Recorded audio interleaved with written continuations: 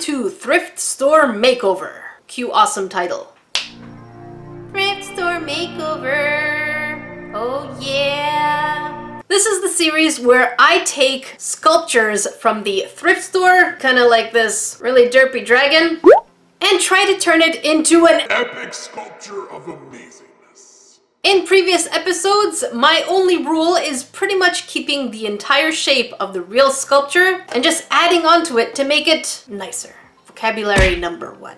I think my favorite thrift store makeover. Please English, talkie today, please. Please. My favorite has got to be turning a really ugly bunny sculpture into a dragon playing the guitar. And as you can see, I really did use the same shape and just added onto it. Let's honor Moriah Elizabeth by having what was it?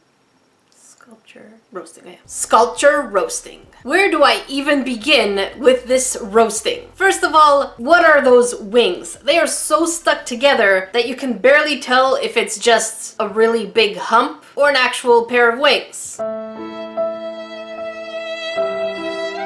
I know you want it to be something awesome, but even the position that your legs are in kind of make me think that you're a seal, not a dragon. So obviously there's an identity crisis over there. And your eyes are so close together that even your facial expression looks pretty shocked. You are so derpy that even the person named Vic from March 2015 decided to send you to the thrift store. But worry not, little derpy dragon. I love you enough to help you be the best that you can be. Alright, so here's the thing. This sculpture is probably one of those sculptures that were made at like a cafe where there's multiple of the same kind of sculpture and you just get to modify the color. So it is made out of ceramic, glassy type ceramic. And a really big part of me really doesn't like the fact that the whole muzzle thing over here is huge. This makes it so that modifications are going to be very challenging. For those of you new to my channel, don't forget to subscribe, otherwise I will wave this sharp pointy thing at you, or a scissor. Both. Don't make me use it. Alright, so since the thing, hang on, I'm getting, ow. I'm not gonna lock the under part because I'm not okay if I can't breathe for long periods of time. So I need space. So since this is a very smooth surface, I need the clay to stick onto it. So I will be using a sanding paper and making tiny little scratches, just enough so that the clay and the liquid clay are going to adhere to it.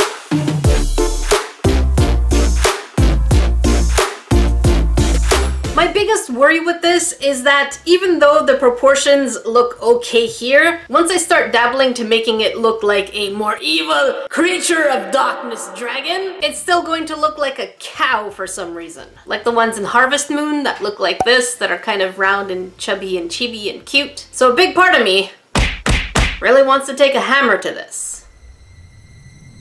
Oh, hammer? No.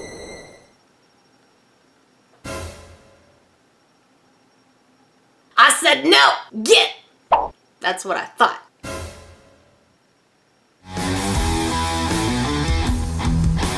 Because if I were able to take a hammer to this, what would be the challenge, right?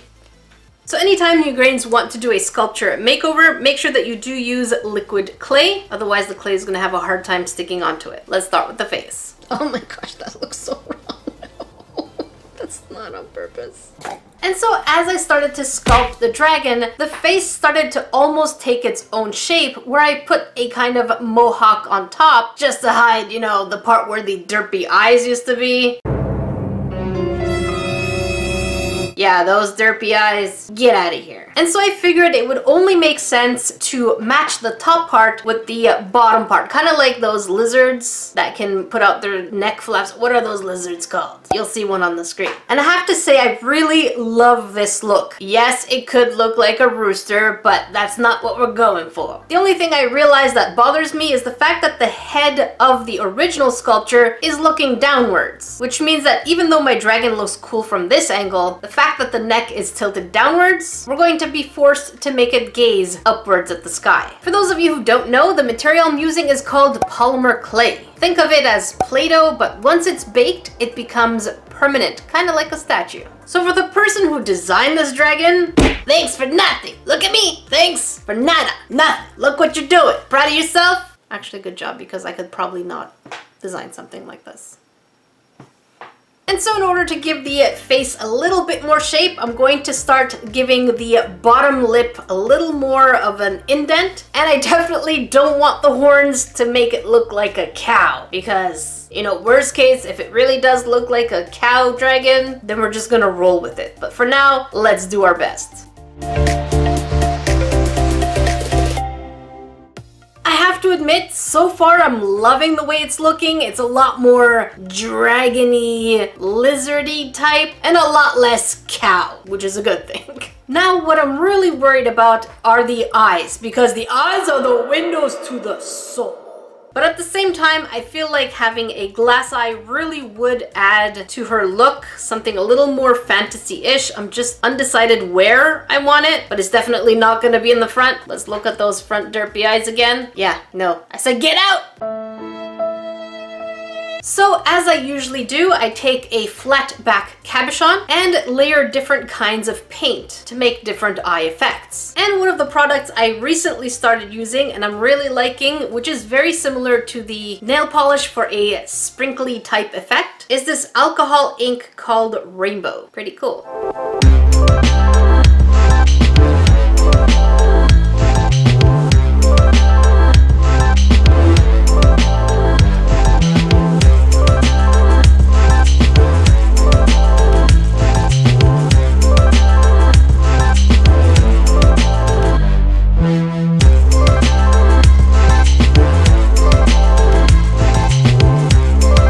So let's see what the eyes look like, and let's start with the snaky type. Actually, this is the less snaky one, isn't it? I can't remember. And, ooh, I'm not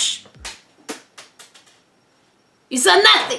Let me go get it. Actually, you know what? I'm just gonna use this one. There. And here it is. This is really cute. I'm not too crazy about the fact that I put the glowy part before the black, because usually I put black and then glowy, but it's not too bad. And this one here is going to be the snaky type eyes. Ooh, I like that a lot. You see, the glowy part is not where the black part is. And yeah, don't mind my fingers. It's clay and things, okay? If you don't like it, come here and fight me. Come on.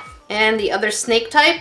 Yeah, that is cute. So now the question is, which set of eyes work better? The ones that I really like? I don't think so. Or the other ones that I feel meh about? Can't even tell. Let me know in the comment section below, which one would you have taken? The triangle one or the snake looking one? Still not quite sure. Maybe I'll have to make another one. I'll try a third one. A few minutes later. So I decided to settle on this one in this angle.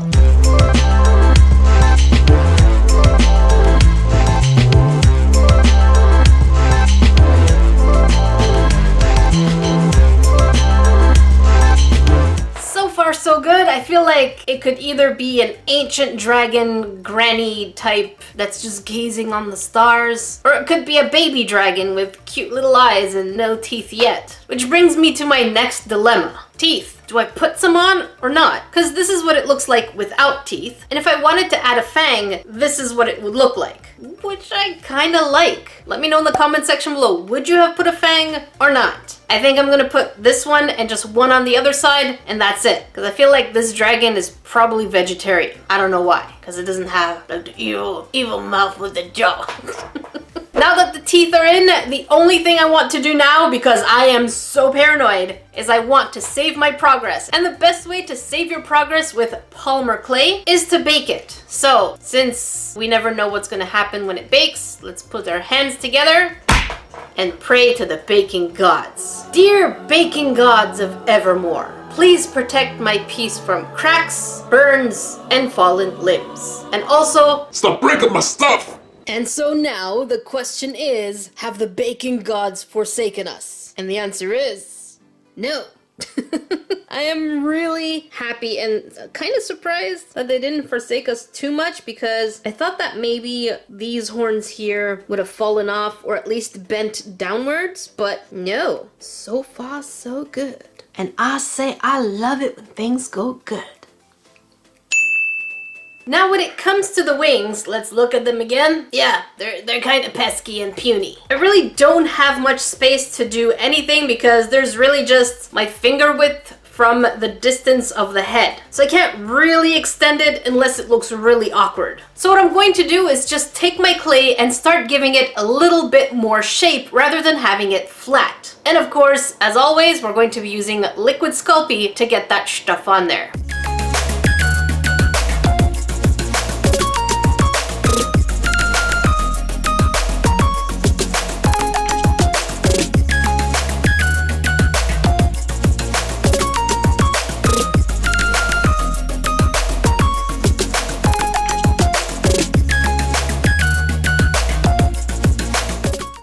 All this bulky space in the back of the wings because they were just bulky wings. So what I think I want to do is continue the idea of the spikes that are pretty much already on the tail, but make them a little more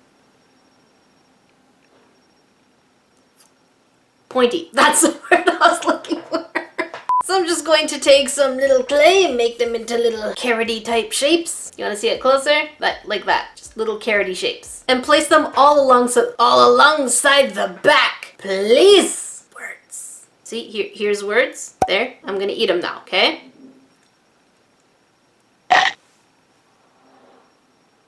Which is also going to give us the opportunity to fix that little crack that's already on the dragon itself.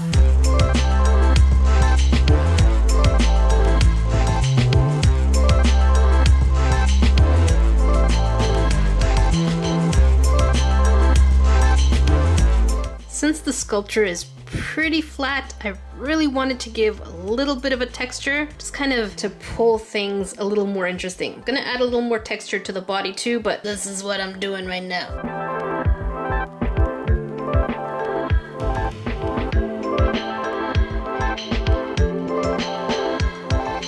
Actually, you know what? No, I don't like this. I'm just gonna put tiny little circles instead that look like scales. Yeah, I don't like you. Get out of here!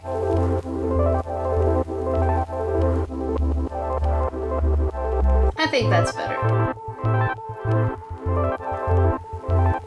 When it comes to the feet, I can't stand them! I hate them so much! Because they really just look like a seal. That's it. It's kind of like on the sides. When I think more than likely we would have one set of legs sticking on the outside and the other ones in the front would be kind of facing forward, maybe a little bit 45 degrees, not fully 90 degrees. So I'm really going to try my best to put some clay on there. And instead of giving it 4 toes in the front, which is weird already, I'm just going to stick to the classic 3 that I usually do for my dragons and or dinosaurs.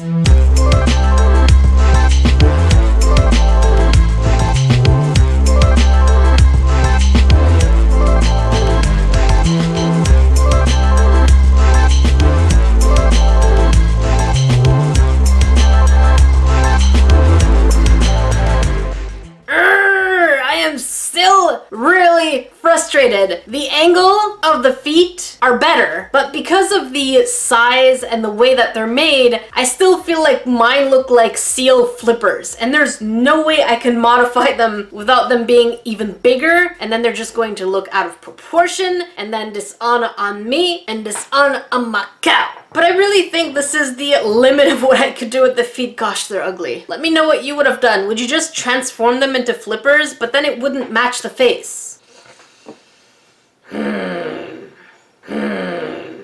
Alright, so this is going to go in for one last bake. I mean, hang on. I just need to keep talking about the feet. From far, it looks fine, but it's when you get closer that you're like, what's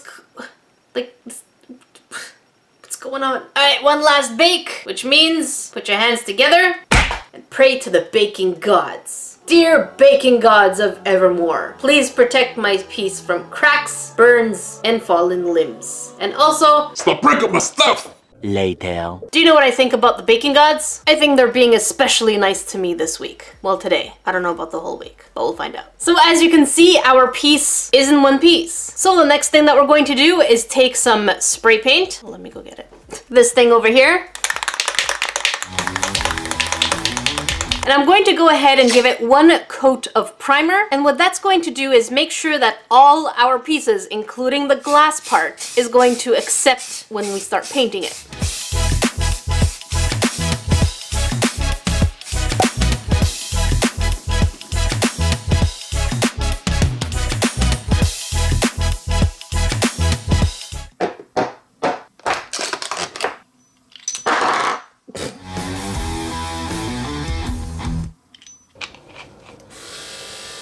We are at the point that we need to add some color. However, I'm conflicted. So I really want to know, what colors would you have done this dragon? Let me know in the comment section below. The two aesthetics I really want and probably want to do a hybrid of is probably Rainbow Dash, because I love sky blue and I love rainbows. But I also like creatures of darkness. And the next one is this dragon over here by Bella Enchanted Studio. I absolutely love her dragons. If you want to check out her Instagram, I'll leave it in description box below. And I really like the darkish blue with light colored accents. So I'm feeling I might end up in that direction with a little bit of gold as well. And so these are my weapon of choices.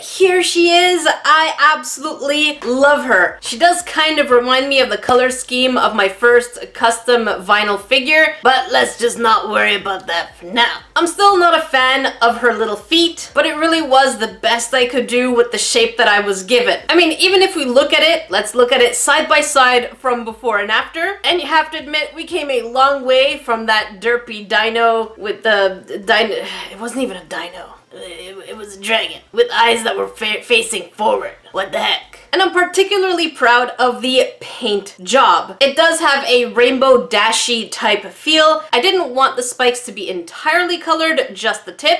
Wait.